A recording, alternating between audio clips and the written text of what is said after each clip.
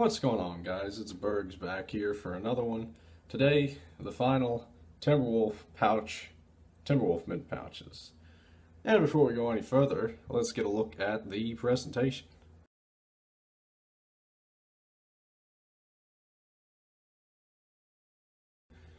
Pretty nice can, like the other redesigned cans, like the Natural, which is right here. Nice blue. The wolf's on it because it's not a 99-cent one. Stow and throw, disposal lid,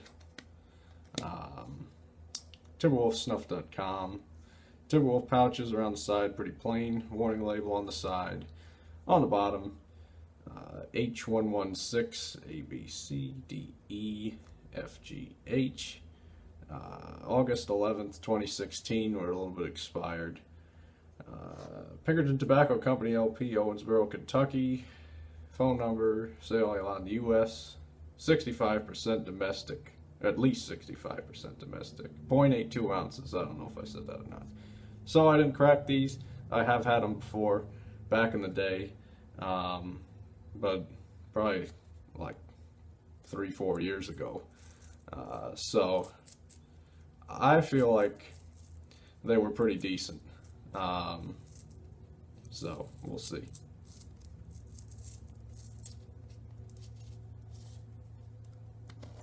Inside, you can see where the disposal lid is. Compressed down as usual. Smells like a pretty decent mint, really. Pretty bold, not like extremely sweet, but nothing too outrageous either. Mud jug, where did it get to? Oh, right here. Alright. I thought it was up top for some reason.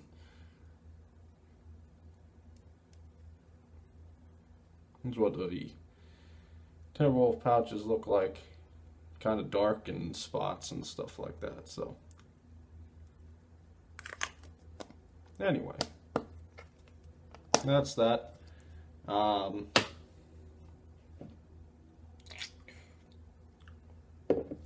I have a big Word document on the computer. Yeah, I know that sounds pretty ridiculous, but of all the things that I've reviewed and need to review and all that, and keeping track that way, and I've noticed when it comes to pouches, I'm pretty much done most of them.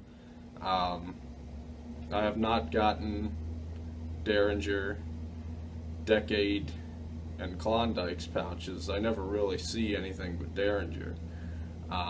Klondike, it doesn't seem like they sell around here, and I've never seen Decade in person, but they're all made by the same company.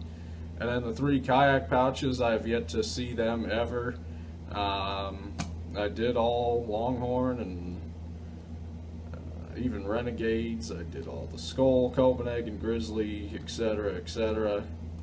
And this is the last one of the Timberwolf. So, as far as pouches go, basically Derringer and some of the herbal ones left, and now you have covered pouches.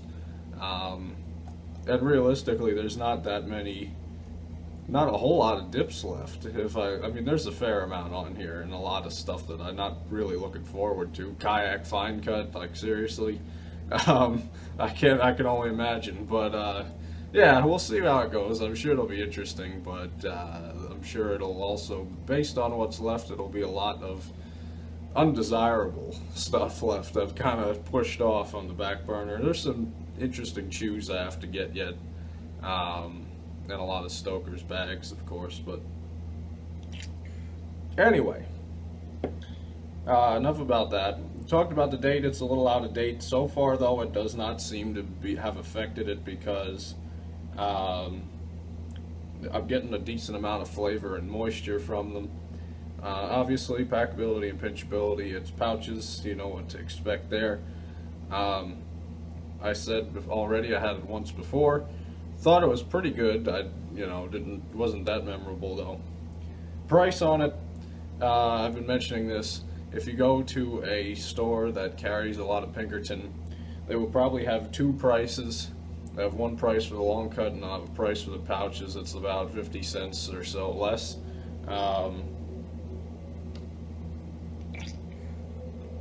but you're looking at like a little bit more than Longhorn and Kayak, but probably less than Grizzly, but it's hard to say. Some places have Grizzly really cheap. Anyway, it's a budget dip, but not extreme budget at the same time. Texture and burn, I really don't get burns, and the texture of these are pretty good. No real complaints. Taste,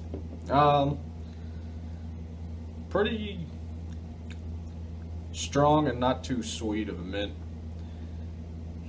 Trying to think what it might be like.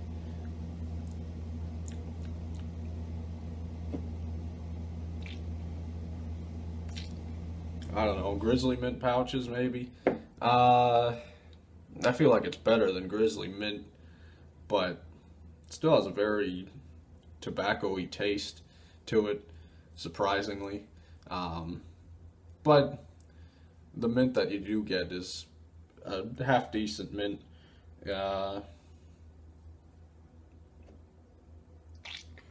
I'm sure Longhorn was pretty similar too. It's been a little while since I've done that.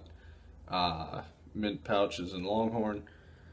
It's nothing too bad or too good really. Just so. The aftertaste, not gonna be too bad. Just a little stronger than some mints, but it's not too bad really. Shout outs, full review. Shashmato Makwahunau, the Arkansas Dipper, Wayside Lee 83, Patsy Carroll, and I believe that's it for this one. Number of subscribers, let's check it out. I believe it is 519 subscribers, so thank you very much for that. Rating out of 10 on Timberwolf mint pouches. Gets a 6 out of 10. Very so-so. Not really that bad. Not really anything to go out of your way for. Probably not bad among budget brands.